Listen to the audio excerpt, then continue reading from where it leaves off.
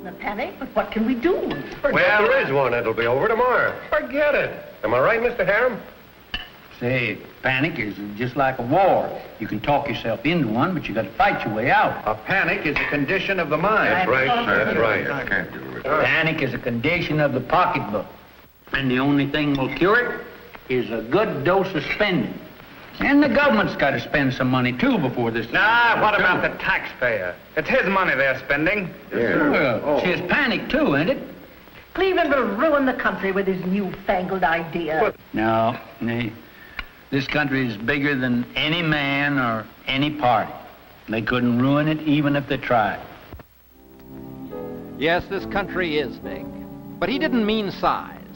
He meant things like justice and right, and tolerance for the opposing view, and liberties for which we fight.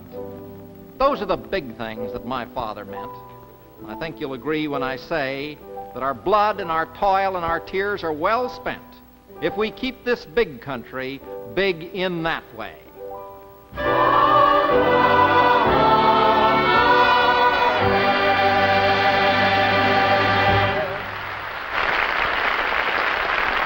Horace Jr., folks, remember, till we meet again, it's better to build boys than to mend men. Wishing you good luck, good health, and God bless you. So don't forget our date, same time next Saturday night, with the Swift Show Wagon and your host, Horace Heidt.